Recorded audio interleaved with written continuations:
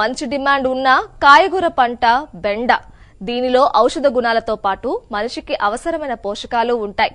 అందుకే ఈ పంట సాగు విస్తీర్ణం గణనీయంగా పెరుగుతోంది. బెండ ఉష్ణమండల పంట, కానీ అన్ని కాలాల్లోనూ ఈ పంట పండుతుంది. కాబట్టి ఈ పంటను విత్తుకునే సమయంలో వానలు ఈ పంట పూర్తదశలో ఏకకాలంలో రాకుండా జాగ్రత్తలు తీసుకోవాలి. ఒకవేళ కాయ పక్వానికి వచ్చే దశలో ముందస్తు వర్షాలు పడితే నాణ్యత దెబ్బతినే అవకాశం ఉంటుంది.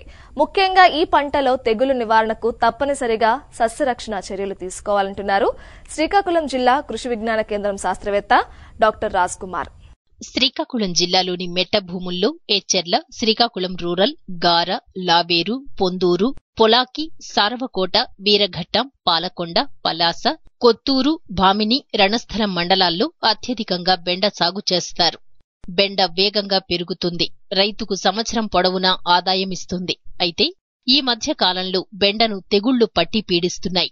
దీనివల్ల రైతులు భారీగా నష్టపోతున్నారు. మొక్క దశ నుంచి కాయ ఏర్పడే వరకు పలు రకాల తెగుళ్లు ఆశిస్తుండటంతో రైతులు భారీగా నష్టపోతున్నారు. కౌలుకు తీసుకుని బెండ సాగు చేస్తే తెగుళ్ల బారిన పడి పంట మొత్తం పాడైపోయిందని రైతులు ఆవేదన చెందుతున్నారు. బెండలు పండేస్తాను బాబు, అంతే అటు వల్ల ఫలసాయి నీటి మాకు రాలేదు. 30,000 వరకు అయ్యింది.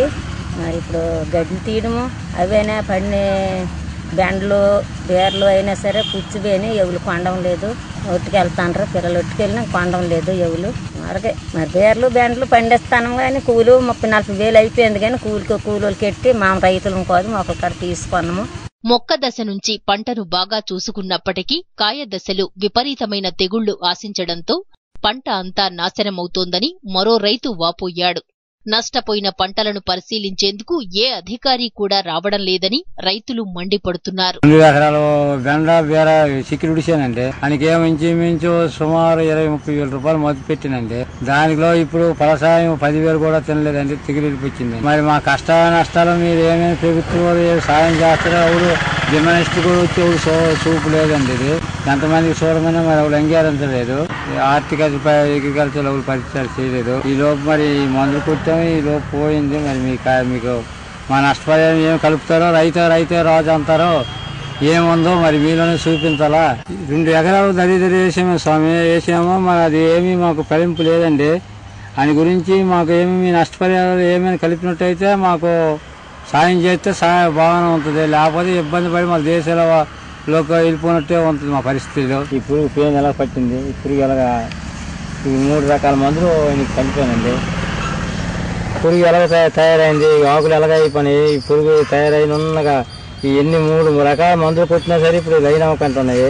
బెండ సాగు గురించి రైతులు కోసుకున్న వారికి కోసుకున్నంత అనే సామెతను చెబుతుంటారు.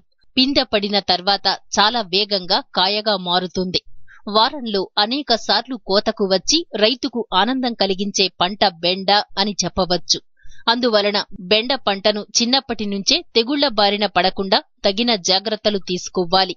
బెండ పంటను ఆశించే వివిధ రకాల తెగుళ్లకు తీసుకోవాల్సిన నివారణ మార్గాల గురించి వివరిస్తున్నారు శ్రీకాకుళం జిల్లా కృషి విజ్ఞాన కేంద్రం శాస్త్రవేత్త డాక్టర్ రాజ్ కుమార్. బెండ విషయానికి వచ్చినట్టయితే మనకి అన్ని కాలాల్లో కూడా, అంటే మనకి ఖరీఫ్, రబీ, సమ్మర్ సీజన్లో 3 సీజన్లో కూడా మనం ఏ సీజన్లో అయినా పండించుకోవడానికి అనువైన పంట.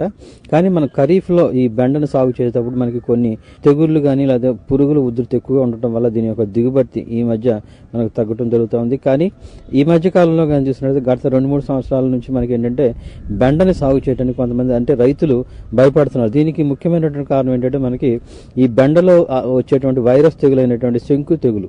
ఈ తెగులు ఆశించడం వల్ల ఏంటంటే మనకి పంట అంతా కూడా నష్టపోయే అవకాశం ఉంది. కాబట్టి రైతులందరూ కూడా మనకి బెండ పంటను సాగు చేయడానికి భయపడటం జరుగుతుంది. కానీ ఈ మధ్య కాలంలో మనకి కొన్ని రెసిస్టెంట్ వెరైటీస్ అంటే తెగులు తట్టుకునే రకాలు రావడం వల్ల కొంతవరకు రైతులు బెండ సాగు వైపు కొంత మొగ్గు చూపుతున్నారు.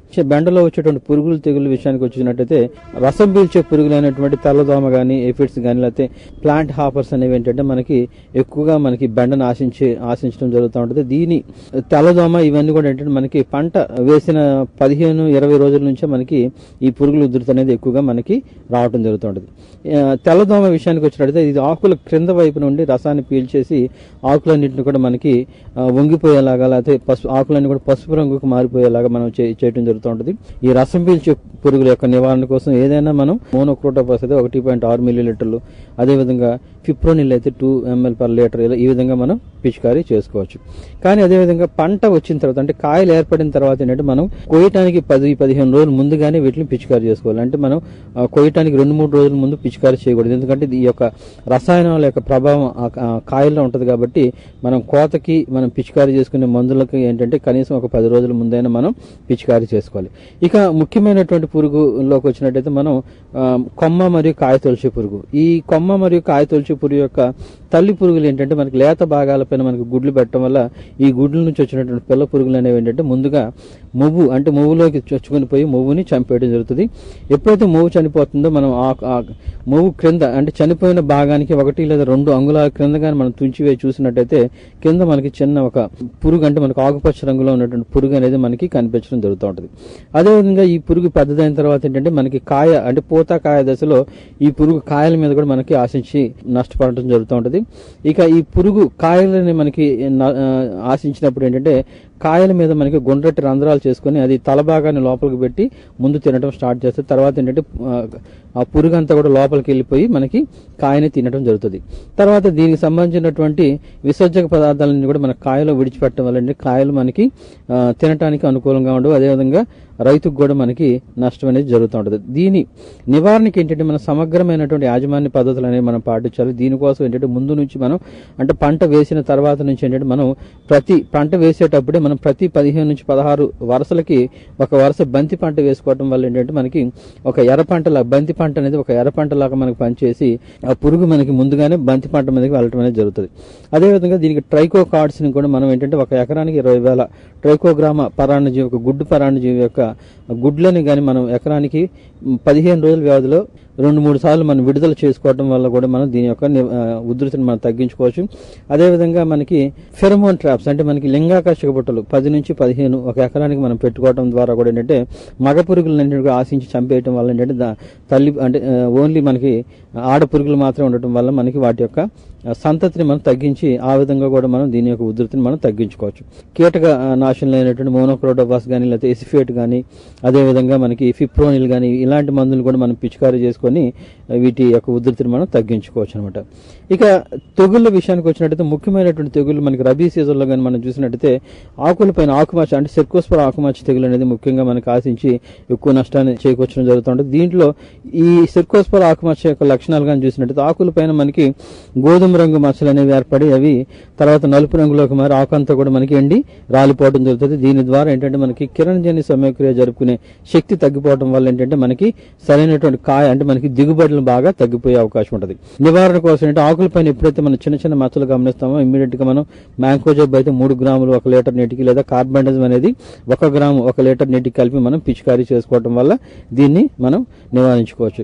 తర్వాత రబీ సీజన్ లో ముఖ్యంగా మనకి గమనించే తెగుల్లో ముఖ్యమైనది ఏంటంటే మనకి బూడి తెగులు. ఈ బూడి తెగులు ఆశించినప్పుడు ఏంటంటే ఇది మనకి పూత దశలో మాత్రం మనకి కనిపిస్తడం జరుగుతుంది.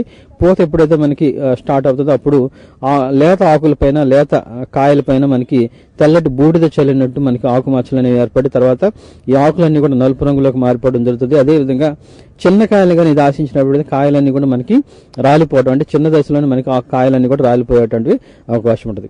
బూడిద తెగులు కానీ మనం గమనించినట్టయితే మనకి నీటిలో కరిగే గంధకం 3 గ్రాములు 1 లీటర్ నీటికి కానీ లేకపోతే డైకోఫాల్ అనే మందు 3 గ్రాములు 2 ml per లీటర్ కానీ మనం పిచికారీ చేసుకోవచ్చు. అదేవిధంగా హెక్సాకోనజోల్ కానీ లేకపోతే ప్రొపికోనజోల్ కూడా మనం పిచికారీ చేసుకొని ఈ యొక్క బూడిద తెగుల్ని కూడా మనం నివారించుకోవచ్చు. తర్వాత ఇక ముఖ్యమైనది తెగుళ్ళు ఏంటంటే మనకి వైరస్ తెగుళ్ళు ముఖ్యమైన బెండలో ఆశించేది మనకి శంకు తెగులు అంటాం. దీన్నే ఎల్లో వెయిన్ మొజాయిక్ వైరస్ అంటాం. దీని వల్ల ఇది ఆశించడం వల్ల ఏంటంటే మనకి చిన్న దశ నుంచి ఏ స్టేజ్ లోనైనా మనకి ఇది ఆశించే అవకాశం ఉంటుంది. ఇది సాధారణంగా వైరస్ వల్ల వచ్చే తెగులు కాబట్టి ఇది మనకి తెల్లదోమలు అంటే మన రసం పీల్చే పురుగులు అనేటువంటి తెల్లదోమ ద్వారా ఒక చోట నుంచి ఇంకో చోటకి కానీ లేకపోతే ఒక మొక్క నుంచి ఇంకో మొక్కకి లేకపోతే ఒక ప్రాంతం నుంచి ఇంకో ప్రాంతానికి వెళ్లే అవకాశం ఉంటుంది. కాబట్టి ఏంటంటే ఈ తెల్లదోమ ద్వారా ఆశించినప్పుడు ఏంటంటే ఈ వైరస్ తెగులు ఆశించినప్పుడు ఆకులు అన్ని కూడా మనకి ఈనెలు తప్ప మిగిలిన భాగం అంతా కూడా మనకి అంటే ఈనెలంతా కూడా మన పసుపు రంగులోకి మారిపోయి మిగిలిన భాగం అంతా కూడా మనకి ఆకుపచ్చ రంగులో ఉండటం జరుగుతుంది.